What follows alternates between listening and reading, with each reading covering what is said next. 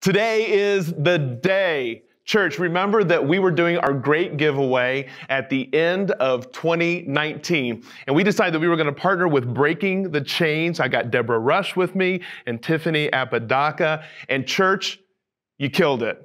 You gave sacrificially above and beyond. And why? For an incredible reason. Not just for a one-time gift, for us to support Breaking the Chains and fighting against human sex trafficking, but for us to continue and build into a partnership that's going to extend for years to come. And so, we don't have a drum or anything, so we can't do a drum roll, but you know what? You gave. And last year you gave a lot. This year you gave more. Wow. And so it is with incredible privilege and pride as the lead pastor of the Bridge Church to present Breaking the Chains with a check for $51,822.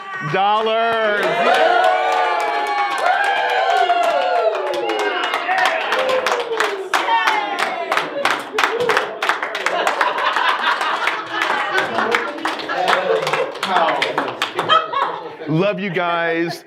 Love everything that you're doing, and just so proud to be able to be a part of the dent that you're putting in sex trafficking, your heart for it, your love for those affected by it, and giving hope and healing for those survivors of sex trafficking. Amen. Oh my goodness, we can't thank you enough for this. I mean, this money right here is going to provide long-term care for years to come. It's going to be seed money at our rescue center. It's going to continue to house and just bring out not just women and children, but help put families back together, right? Help put our community back together.